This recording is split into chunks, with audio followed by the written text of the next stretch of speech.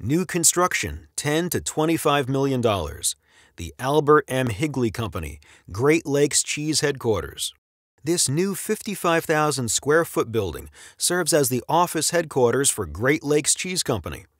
Since the architect and owner were primarily working from home due to the pandemic, site visits were reduced.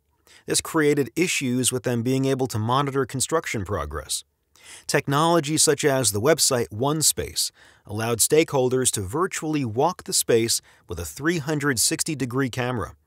The architect and owner could then log on to the website and view footage and remained engaged in the construction process.